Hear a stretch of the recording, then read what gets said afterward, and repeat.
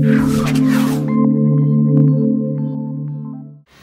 1971 সালে যখন আমরা দেশ স্বাধীন করি, আমরা যুদ্ধ করি, আমরা যে স্বপ্ন দেখে আমরা সেই যুদ্ধ শুরু করেছিলাম, সেই স্বপ্নটা ছিল কিন্তু একটা সুস্থ গণতান্ত্রিক রাজনৈতিক সংস্কৃতি গড়ে তোলা।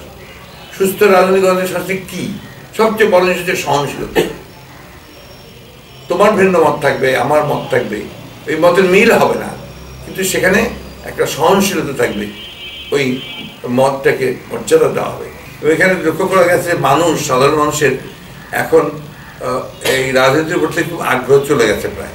বিশেষ করে গত জাতীয় সংসদ নির্বাচনের পর থেকে সাধারণ মানুষ এখন একেবারেই আপনার নির্বাচন বিমুখ হয়ে গেছে। 1 নম্বর, 3 নম্বর রাজনীতি বিমুখ হয়ে গেছে, যার ফলে দেখা গেল যে ঢাকা সিটি কর্পোরেশন ইলেকশন, উপজেলা ইলেকশনগুলোতে আমাদের ভোটাররা তারা কেউ ভোট দিতে গেলেন না। এখান থেকেই কিন্তু প্রকৃত চেহারাটা বোঝা যায় যে বাংলাদেশের বর্তমানে রাজনীতির অবস্থা কী। রাজনীতি এক কথা যেটা আমি বলেছি যে এখন বাংলাদেশের কোনো রাজনীতি নেই, এটা একদলীয় একটা রাজনীতি, একদলীয় একটা শাসন ব্যবস্থা, একদলীয় রাষ্ট্র ব্যবস্থা চলছে।